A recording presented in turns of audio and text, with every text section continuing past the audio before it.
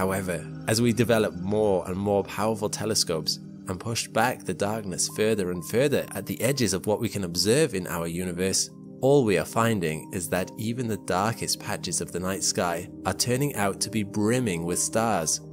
So increasingly, an infinite universe might be something we are forced to contemplate.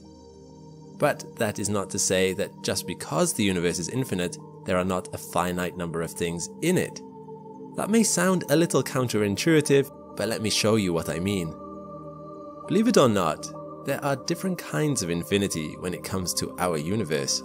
3 possible scenarios could be true: a flat universe, a spherical one, or a hyperbolic universe.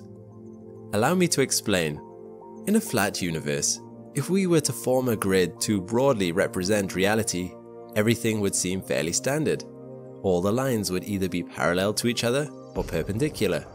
An infinite universe of this variety would simply extend outwards in all directions forever and ever.